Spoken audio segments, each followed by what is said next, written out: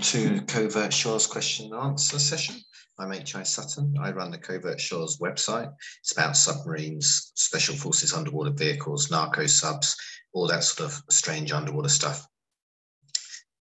Someone suggested that I did a Q&A, so this is first time out. It's unscripted, but I have prepared materials. There's a lot of questions. I apologize if I haven't been able to answer your question. I'll do my best to get through quite a lot of them though, and hopefully ones that are interesting to a lot of people. Let's get on with it. So first question from Kyle Mizukami. Are there any missions which submarines should be doing that they are not doing? Yeah, I bet there are. The one that comes to mind, the one I'm passionate about, is as a host submarine for uncrewed underwater vehicles, or UUVs. I think that submarines are going to play a bigger and bigger part in this. So crewed submarines carrying, deploying, recovering uncrewed underwater vehicles. This visual is just a sort of a hypothetical mock-up that I did showing a British Vanguard class submarine converted to be a host submarine for UUVs. It's not a serious proposal. It's not going to happen. It's just illustrative. But I think it will happen in some form sooner or later. And uncrewed underwater vehicles are already being carried by submarines, of course, but in small numbers and as a sort of an afterthought. I think it will become a design priority, and it will become a new type of submarine whose primary mission is to carry such vehicles. Second question from Simon Bolivia. Is there a mini sub which has a universal docking collar like featured in Hunt for Red October? Hunt for Red October, of course, should be everyone's second favourite submarine film. It's brilliant, a highly recommended film. The DSRV. So I don't want to be a spoiler. If you haven't seen the movie, A, you should have done. B, just switch away for a minute. Part of the plot has a deep submergence rescue vehicle going from one submarine to another. And the submarine it docks with is a Russian submarine. And the question is that viable? Are there submarines that can do that? I think the easy answer in the absolute sense is probably no. There must, I'm sure, be at least one type of submarine out there that is not compatible with any deep submersion rescue vehicle. North Korean subs, for example, probably are not built with that as a priority. However, a lot of subs are, and actually, yes, deep submersion rescue vehicles from one country can dock with submarines from another, even in extreme cases between the US submarine and a Russian submarine. So exercise Bold Monarch in 2011. There was a NATO exercise, and a Russian Kilo class submarine, Alrosa, participated in the exercise, which was a rescue mission exercise. And NATO and US rescue vehicles docked with the submarine at 114 meters below the surface of the Mediterranean. They docked multiple times. Absolutely proves that a NATO or Western rescue vehicle can dock successfully with a Russian submarine. Very cool that they did that. Ants Vigil asks, how many of the world's navies have a submarine rescue capability? I didn't do a full research on this, so this is going by just the ones at the top of my mind. These are countries that operate deep submersion rescue vehicles, with one caveat being America, but I'll come to that. Top left, you've got NATO. There's the UK, France, and Norway together operate a deep submersion rescue vehicle. And the US does operate rescue vehicles, but they're not submarines. They're more like a diving bell. It's actually an Australian design. Pretty cool in its own way, but slightly different. They used to operate deep submersion rescue vehicles. In fact, they pioneered it. Other countries that have built their own Sweden, Japan, Russia, Italy, and China all operate indigenous deep submersion rescue vehicles. Also, India, South Korea, Vietnam, Singapore, and Australia operate British designed or built rescue vehicles. If anyone knows that I've got that wrong, let me know. My memory might not be perfect. China also operates British imported ones in addition to its locally designed ones. There's a few other navies to think of that have some form of rescue capability, like Brazil, for example, diving bells, not DSRVs. So. And they must, if you dig deep enough, I'm sure many submarine operating countries do have them. Okay, next question. On Warfare asked me to rate my top 5 SSKs. I didn't know whether I should answer this type of question. I thought, well, I'm going to get questions like this. What's my favorite submarine? It's very hard. I'm going to try to be very objective. I'm going to explain why I think they are. And if your country's submarine is not in the list, don't be offended, don't be bothered, don't feel the need to explain that the submarine exists. Just let it be. I'm going to first of all, though, pick on one letter in the designation SSK. SSK is common parlance for an advanced non-nuclear submarine. What it actually means, however, or at least originally, is an anti-submarine capable submarine that does not have nuclear power. I'm going to focus a little bit on the anti-submarine. It'll make it easier to say these are the top 5. The first one, the easy one, is the latest Japanese submarines. There's no doubt that these are extremely sophisticated. They're surely extremely capable in the anti-submarine capabilities. Like all submarines, we don't actually know their detailed performance. We don't know how good they are because that's classified. But they're clearly up there. They're also very large as far as non-nuclear submarines go, and I think that's a benefit in operational terms. The latest ones have lithium-ion batteries, which is cutting-edge technology. Japan was the first. These submarines are the first to have that, and it could promise to make them better at anti-submarine warfare. Second choice is an interesting one, A26 from Sweden. This submarine has not yet been launched, but there's a couple under construction. It's a really interesting submarine. From the anti-submarine front, what's particularly interesting about it, I think, is the torpedo system. There's 2 new types of torpedo carried. The heavyweight torpedoes are wire-guided torpedo, as you would expect, but there's also the lightweight, the 400mm torpedoes. This actually goes back some time in the Swedish arsenal, but one interesting advantage of these is that they can be launched 2 at a time from a single torpedo tube. So you can put one after the other through the same torpedo tube at the same time. And Swedish submarines have a good track record of launching large numbers of torpedoes simultaneously, wire guiding them to separate targets, wire guiding them around islands or other obstacles, and so on. So particularly in shallow water, particularly in the Baltic, I think that this is a really interesting and differentiating anti-submarine platform. It's also got a special forces capability, emphasis even, but let's stick to the anti-submarine aspect.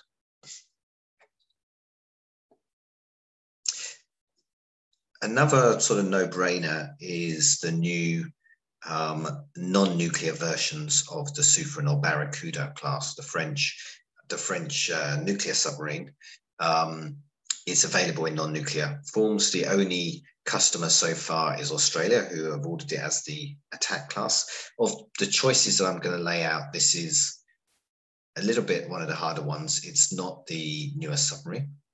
Rather, it's not yet constructed, so it is the newest submarine. If it inherits a lot of capabilities from the nuclear big brother, then it will be surely very, very capable. in the anti-submarine world. Obviously, I'm sure the Australian version will differ in quite a number of details to the French version, but it really is going to be up there.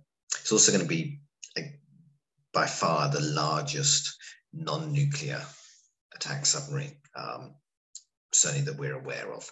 And again, I see that as an advantage. I'm going to go for the Type 212A and the Type 212 family, should I say. This was developed by Germany and Italy. The illustration here, one of my cutaways, these drawings are by me, by the way, when you see these in the presentation. This is the Italian version, very well armed. Everything the same could be said for the German version. It's got fuel cell AIP, so air independent power. I think there's a lot of good potential in the anti-submarine world. Germany also makes quite a few export submarines. The latest model, the 218 SG for Singapore, I think is also probably up there. But if you had to choose a German submarine to say it's the best SSK, it's probably the one that's operated by the Home Navy. So this is a very, very capable submarine. The latest versions, I don't have a cutaway of it, but the 212CD would surely be the one to choose of the variants, but that's not yet been constructed. I think it deserves a cutaway of its own at some point. Very interesting stuff. I'm going to go out on a limb here a little bit. I think the Lada class can easily make an argument for being one of the best SSKs. Russia has a strong tradition of submarine building and obviously builds nuclear submarines. They also build non-nuclear submarines. The Kilo class is probably most famous right now. The Lada class is a more modern, cheaper, smaller counterpart to Kilo class. It's had something of a troubled development. It doesn't have AIP, I believe, but versus the Kilo class, it's probably much more capable. The first thing is it has a towed sonar array, which a lot of non-nuclear submarines lack. Not the ones that I've mentioned so far, but other ones. But what makes it stand out for me is the sonar array. This is an image of it. It's a conformal array and it's massive. As far as non-nuclear submarines go, it's probably the biggest, certainly up there. It probably gives it a very good anti-submarine capability. So that was my top 5 SSKs. Let's say if you don't agree with it, apologies, but yeah, that is what it is. The next question, again from Kyle. As the world turns back to big power warfare, what are the anti-ship capabilities of major subs? I'm going to partly answer this because that's a big question. Obviously, there's torpedoes and they're devastating for ships. I'm going to focus a little bit on the resurgence of anti-ship missiles on submarines. They were going out of favor, certainly with the US. Harpoons were seen as sort of not a particularly useful thing to have aboard a submarine. More recently, they are coming back to the fore. And this is a very recent photo of a harpoon, a sub-harpoon, so a submarine-launched harpoon anti-ship missile being loaded onto a submarine just in July. And it's interesting. The reason is that regardless of the type of anti-ship missile, it's going to be very short-ranged unless you can get off-board targeting. So your exocets, your sub-harpoons, things like that, they're going to be shorter ranged than often you read about when you read the specs on Wikipedia or whatever. They're not as dangerous as a torpedo in some respects, but they might have some tactical advantages. Obviously, flying over islands, whatever. So I think it's interesting that they're going back that way. Also to note that American submarines do carry a lot of Tomahawk cruise missiles. Those are being upgraded to have the anti-ship capability again. That will be the Block 5, and apparently all Tomahawks will eventually be upgraded to that, or switched out with Block 5s. And that is going to make every missile on a US submarine and anti-ship missile, which will be a big leap in that capability. But you've got to be fair. If you want to talk about anti-ship missile oriented submarines, it's much more a focus in China. It's even more a focus in Russia, and probably the king is the Yasen class. These are armed with essentially two main types of anti-ship cruise missile. The main one is the Onyx. This is a supersonic missile. It can also attack land targets. They have land attack cruise missiles as well. They have the Caliber, and they potentially have the Zircon. It's expected soon. That it's being tested. We should list it. That is a hypersonic anti-ship missile. So that is for the moment, probably the most advanced and conceptually at least the most potent anti-ship weapon aboard any submarine, other than torpedoes, of course. And I think it's really interesting that Russia focuses on this. The US Navy is going a little bit more back to this direction, but still the emphasis, I'd say, is more on land attack than anti-ship. Pros and cons of sailless submarine designs. So John Andrus asked this. It's interesting because the US Navy has recently requested proposals to have an inflatable sail. So the sail or fin, if you're, for the Royal Navy parlance, is the structure that sticks out the middle of the submarine. Ideally, you do away with it. At least there's that school of thought. An inflatable one would allow the US Navy to do away with it. I'll come to why in a moment. China is already ahead here.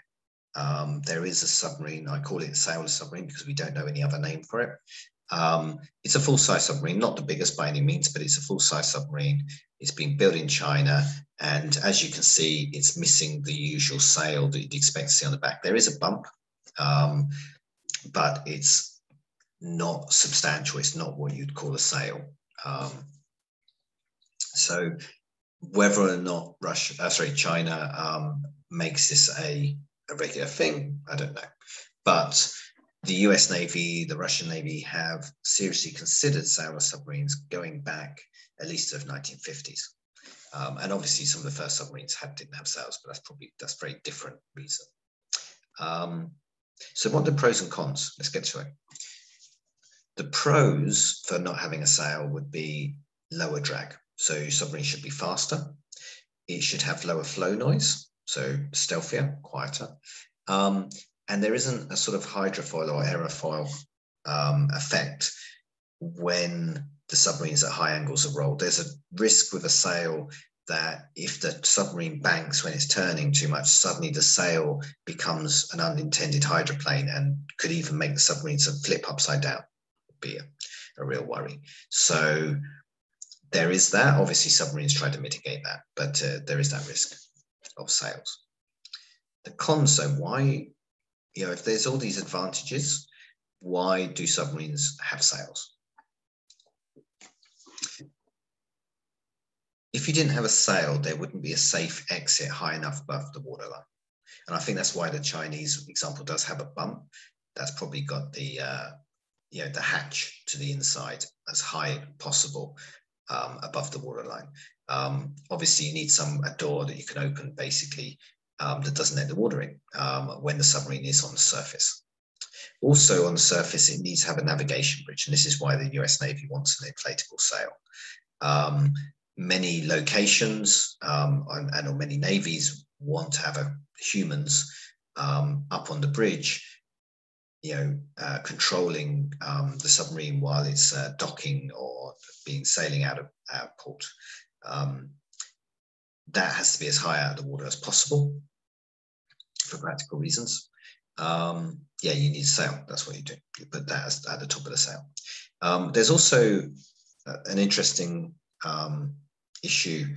Some submarines might have a suction effect if they as periscope depth in some sea conditions, where the submarine will unexpectedly or unintentionally rise to the surface and just pop up. The sail moves the hull much further down from the surface of the water and reduces the risk of this. I'm not a naval architect, so I don't fully understand the hydrodynamics at play, but that's as I understand. The last one is the challenges around the masts. This is solvable, and there are lots of ideas on it, but essentially the sail is a very convenient place to put your masts, and in particular your periscopes, or in the modern terms, optronics masts, so sort of electro-optical periscopes. These are non-penetrating masts. You hear the term non-penetrating masts quite a lot. What it means is that they don't go all the way down into the main hull of the submarine. This is much safer when there's a collision, and there are collisions. You read about it in the news occasionally. The periscope often hits an object, such as a boat, and bends. And if that goes into the hull, it could cause a leak. So if you just contain it in the sail and it doesn't go into the hull, then there's very little risk of that happening, which is great. So if you don't have a sail, where are you going to put these masts? You put them back in the hull again, and therefore you reintroduce that problem that traditional periscopes had. Another option, though, is folding masts. You still need to do some design work, though, that's for sure. On Warfare asks, should the US Navy develop and field air-independent power equipped submarines to supplement their nuclear-powered submarines? Interesting one. I'm of the sort of group that says yes. It's a controversial view. I'll explain why I think they should, and also give a brief outline of some of the arguments against it. Obviously, nuclear submarines are overall more capable, but in certain tactical conditions, they're not necessarily at their best, and particularly in littoral, so in close into the shore, in shallow water.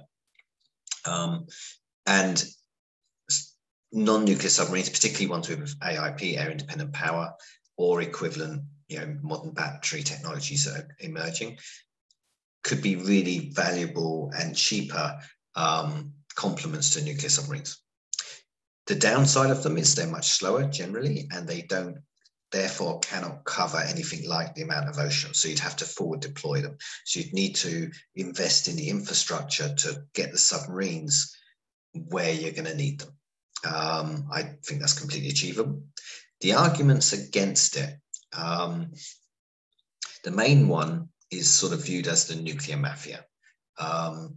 So if a navy, has non-nuclear submarines and nuclear submarines, there's a risk that politicians will say, well, the non-nuclear ones are much cheaper. We should have those instead. And they'll start having it instead of nuclear submarines, not as well off. I'm arguing they should have them in addition to, not instead of. I'd make the same argument for the Royal Navy, although it's much less realistic. Funding's never enough for the Royal Navy. But, on paper, as it were, I believe that both Royal Navy and the US Navy should have some non-nuclear submarines for certain roles, particularly special forces and other inshore activities. This is just a sketch I did. It's not serious. It illustrates a slightly futuristic non-nuclear submarine for the US Navy to fulfill inshore tasks that nuclear submarines are too valuable to expose to, mainly special forces, uncrewed underwater vehicles, things like that. This submarine happens to be sailless. That's also why I chose it. So previous question about sails. It's not going to happen.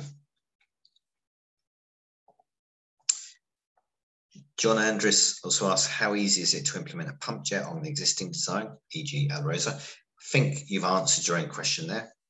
It's been done, the submarine called Alrosa. That submarine is a Russian one. Here it is. It's the same one that the rescue submarines, the NATO rescue submarines docked with, coincidentally. And you can see the yellow arrow points to a pump jet. Pump jets are normally seen on nuclear submarines. And in fact, this is the only major example I can think of a pump jet on a non-nuclear submarine. It was clearly done for experimental reasons. No other kilos carry it. How easy would it be? Clearly, some engineering has to take place around balance, things like that. The pump jet is going to be heavier, potentially need different gearing and things like that than a screw. However, it could be done. It's clearly possible. I think the reason you don't see them isn't because it's not physically possible, it's because it's not necessary or desirable. Pump jets, we could fall in the trap of thinking they're universally better than screws or propellers or other types of propulsion. The thing is, it's all about speed. Nuclear submarines that have them are optimized for much faster transit, and they want a pump jet because it's going to be quieter and more efficient at certain higher speeds. Non-nuclear submarines, generally, especially AIP ones, are going to be cruising around very, very slowly. They don't need a pump jet, and it might not even be as efficient or effective for them. Again, a caveat, I'm not a naval architect. This is just my sort of layperson's understanding. John also asked, how effective are anti-submarine torpedoes? I'm going to focus only on the submarine-launched anti-submarine torpedoes. I think it's a very interesting topic. I think you're going to see much more of it. They must logically be quite effective. Otherwise, navies wouldn't be so seriously exploring them. I would guess that you are going to see them on US Navy, Royal Navy submarines at some point in the future. This Sea Spider on the screen is a German model. It's rocket propelled, which is quite interesting. It can be fired from service ships against torpedoes, or it can be fired from a submarine against an incoming torpedo. There's two main ways that these sorts of anti-torpedo torpedoes can work. The first one is, as you'd expect a traditional torpedo, it homes in on the incoming torpedo and explodes and stops it. Another way it could work is to be a decoy, and it lures the incoming torpedo to it, and then when the torpedo gets there, it explodes and nullifies them. It destroys the incoming torpedo. I think both ideas are out there, and you'll see variations.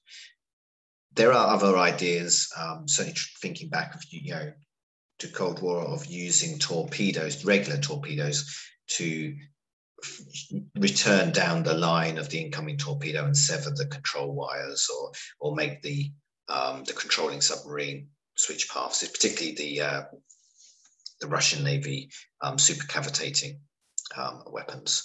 But I think here we're talking about small torpedoes carried in addition to regular ones, whose sole purpose is to counter an incoming torpedo. I think you'll see much more of them. Certainly an idea that's been taken. Kyle asks, are there any other submarines out there with special mission capabilities like Jimmy Carter? I think Kyle knows the answer. Yes, there are. Just to clarify, Jimmy Carter is the last of the Seawolf class submarines. There's only 3 built. It's the 3rd one. It has a hull extension with all sorts of super gadgets for spies, basically. It's capable of seabed warfare. There's a lot that we don't know about it. It's very classified, very secretive submarine, but there's no hiding the fact that it's been modified to conduct seabed warfare. So a big arrow points to a big hull extension. Yes, there are. Obviously, all submarines could be used for some degree of covert operations, but in particular in Russia, there's a whole fleet of them. And BS-64 is currently the biggest and best, although there's new ones being built, such as Belgorod. As you can see, it's a large submarine that can carry things on its back, and it carries another submarine underneath it. That submarine is quite famous, more famous than BS-64 actually. It's Lasharic. It suffered a fire in 2019. That is a very deep diving submarine. So the host submarine, the BS-64, will loiter in the area, and Lasharic will drop down from below the keel of the host submarine, go and do the mission on the seabed, and then come back. Just for size comparison, here's USS Jimmy Carter. Overall, it's a smaller submarine than the Delta, partly just because the Delta class is double hulled, so it's going to be a larger outside dimensions for the same inside dimensions. But yeah, these are really big submarines that Russia has dedicated to this. Some of the biggest submarines in the world. And they're essentially spy submarines. More should be talked about these, but of course, if you follow my Covert Shores website, you'll probably already know about these submarines. BC asks, what are the pros and cons of X-form rudders versus cross-form rudders on submarines?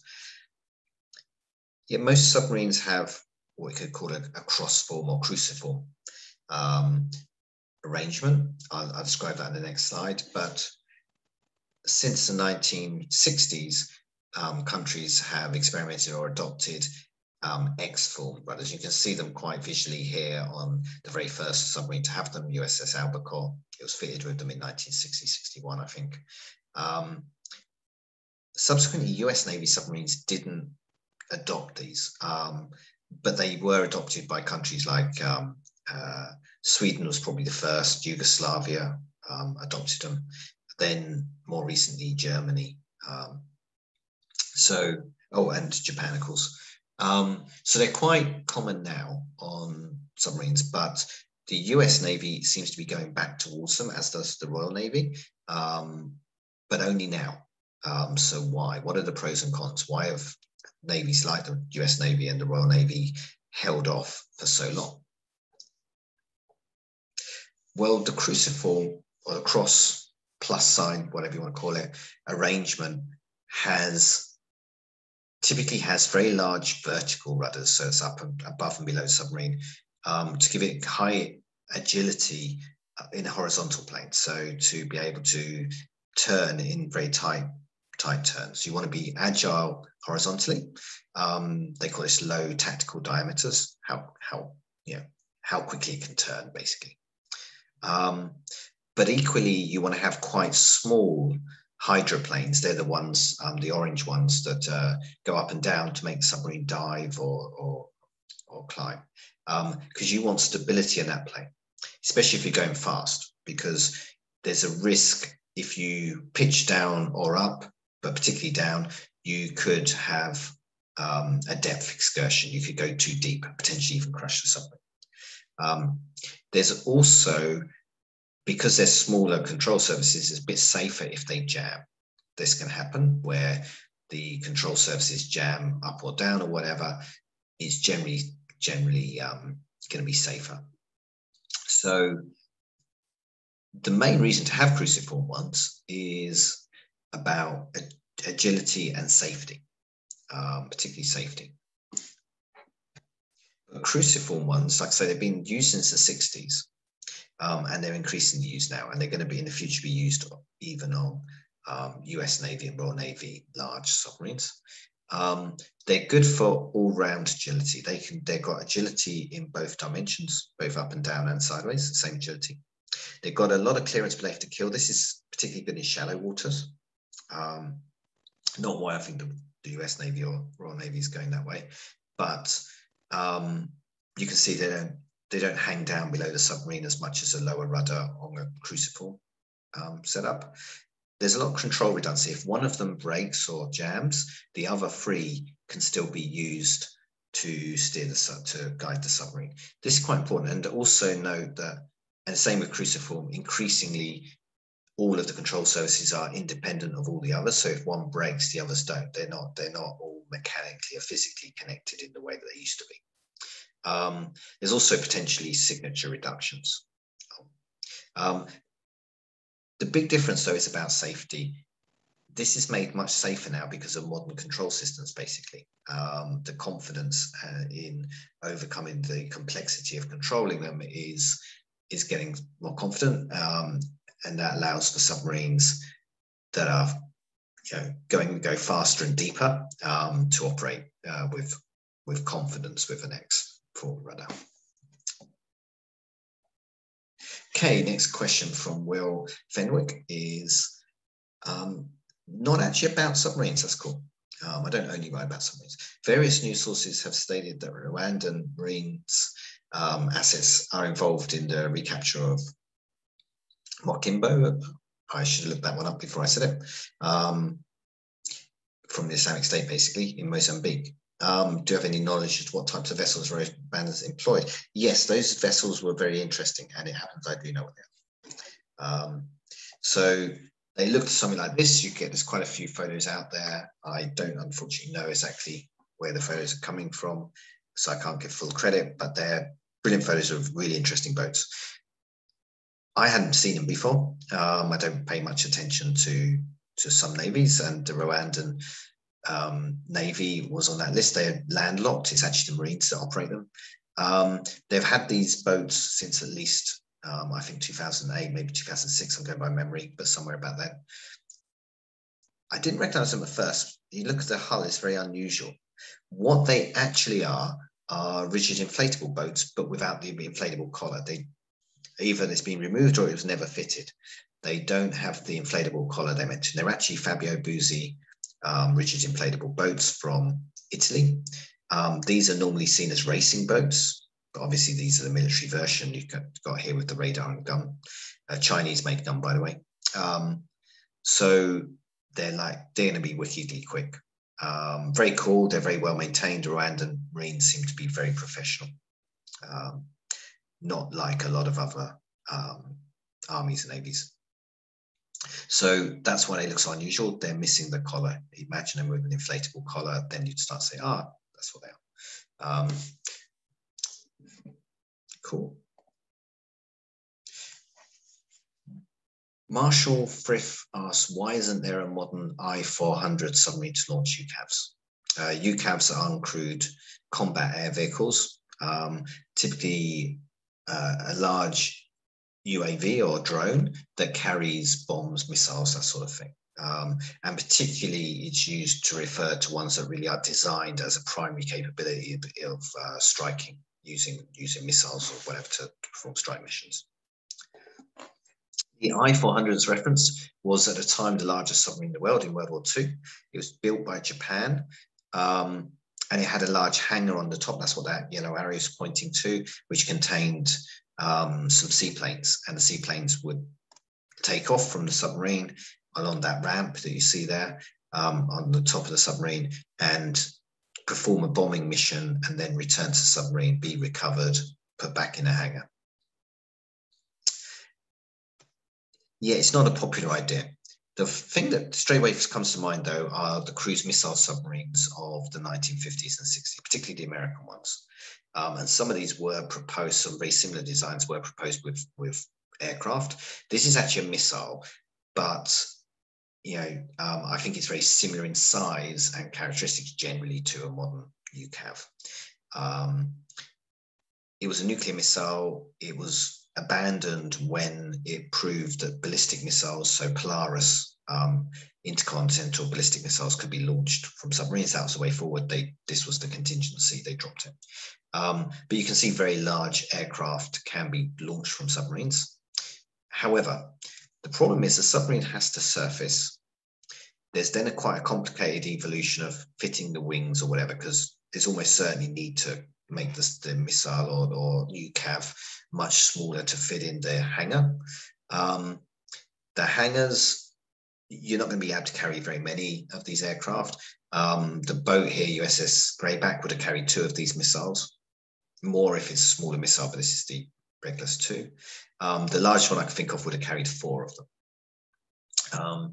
So depending on how big the submarine is, but you're not carrying very many of these UCAVs. And the submarine has to surface. You go through a complicated evolution to launch them, probably launching one at a time. And then where are they going to land? What are they going to do if they don't drop their bombs? Or the idea of a UCAV is it's reusable. But if you're launching from a submarine, how are you going to reuse it? Where are you going to land it? And stuff. There's some interesting concepts, ideas, but I think this is why it's not being done. It's good for movies, I imagine. They should think more on this. Really interesting ideas with Harrier jump jets and stuff out there. Not very practical in real terms, not something a Navy would seriously take on. Obviously, much smaller UCAVs like loitering munitions, things like that, I think it's an entirely different question. But I think this is what you meant by UCAVs. Okay, that's all the questions I've got time for, I think. I say apologies if I didn't get to your question, or if I didn't understand it, I answered it in the wrong way. If you've got new questions, do put them in the comments of this video or on Twitter. Thank you for listening. Hopefully interesting.